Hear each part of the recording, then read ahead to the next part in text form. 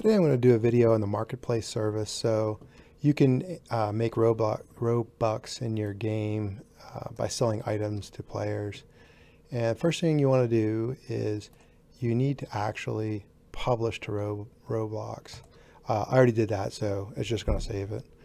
But hopefully you know how to do that. The second thing, you need an item to sell, at least one item. You can sell a lot of stuff. I'll go ahead and I'll sell this pistol. I did that before in my trial run. All right, so here's a handgun. Go down to replicated storage. So just drag your handgun to replicated storage. And that's where we're going to supply the player with it. But now we got to go to your website. Where is my website? Here it is. And go to create. And here's my game. So that's why you have to publish it first, because you're not going to see it here. And hit that little wheel thing and then configure game. And configure game, developer products. It's already have one, so I'm going to do a different one. I'm going to do create. And I'm going to say handgun 2. And I'm going to say this is my second try. There we go. Give it some Robux. I'll give this one 20. The last one was 10. Get an image. And this is an image of a handgun. And it does not show you the image. That's not very helpful. But go ahead and hit create. And now this is the second one. I called it handgun 2 for 20 Robux. And here's your ID. And this is what you're going to need to make the purchase. So just copy it. There we go. And now let's go to our game. And we can continue. Remember, you have your little ID in your buffer there. Let's go to Starter GUI, Screen GUI, Text button. And I'll just go ahead and say, instead of text button, I'm going to call this Market button. And I'm going to change the text to market. I'll make it a little bigger. 30. There we go. We don't need to make it that big. All right.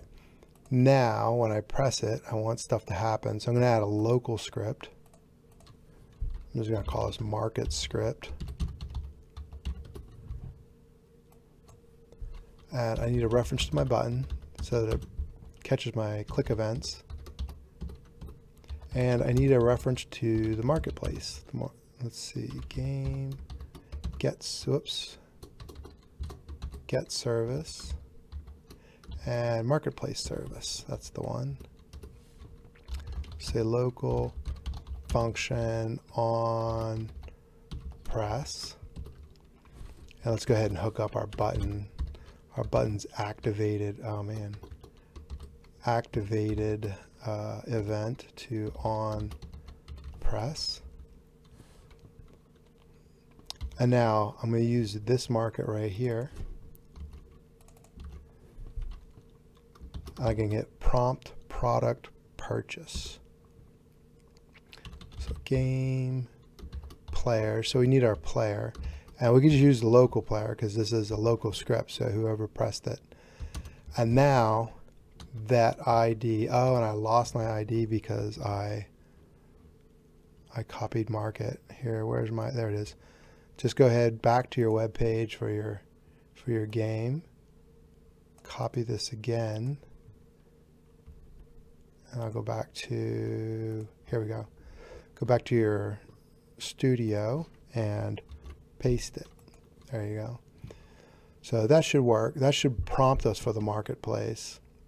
Let me go ahead and publish to Roblox, try it out. It's not going to make a purchase yet because we still have to do the server side, but it brings up the cool window. There you go, and there's my little image. All right, doesn't matter what we press because we don't have a server side processing yet. So server script service, script. I'm going to call, oops, what happened there? I'm going to call this buy script.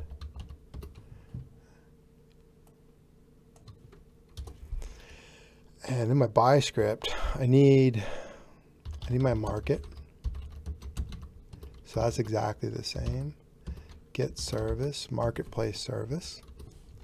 And I need replicated storage. Game, get service, replicated storage.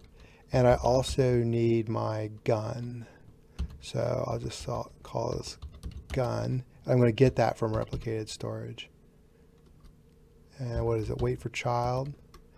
And this has to be spelt the same. So handgun and replicated storage needs to be what's right in here. Handgun. Nice. What else do I need? Let's go ahead and get the player service so I don't have to do it in line. Players, game, get service, players.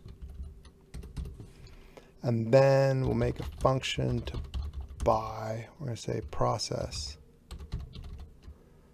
purchase. How do you spell purchase? P-R-U, there you go. I'm going to have R info because I'm never going to be able to spell receipt right. So local, so that's receipt info, right? So we need our player. We have our player service. And we can get player from user ID. And our receipt info has a player ID. All right, so if not player, so player wasn't returned, so they must have quit or got disconnected or something. We're going to return a value from the enum product purchase decision and not processed yet. So when they come back in, it should refire and they should have another chance to buy it or not, or get it. So I'm going to call this my gun because I'm going to clone it. I'm going to clone what we got from replicated storage. I always say gun, clone, and then my gun. Don't forget to assign a parent, or they'll buy the gun and then it won't show up in the workspace, and then you won't be popular. Backpack, and then just return your enum for product purchase decision and purchase granted. So we come in here. If they're gone, you could probably even leave that out if you're willing to live dangerously. You can clone the gun from replicated storage, set the parent to the backpack, and then we're going to return this decision. And also what we have to do is we need to set a callback for this process receipt. So the process receipt will be assigned this process purchase function. And then through the magic of Roblox, this will be called and everything will be good. Let's try it out.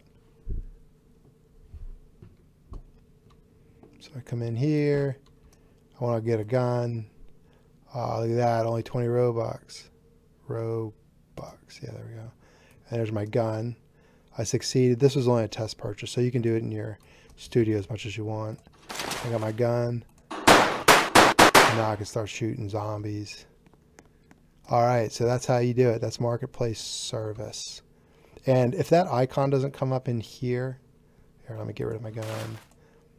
This took me a while to figure out. Sometimes it just takes time to show up. So the first time I did it, it didn't show up for a while.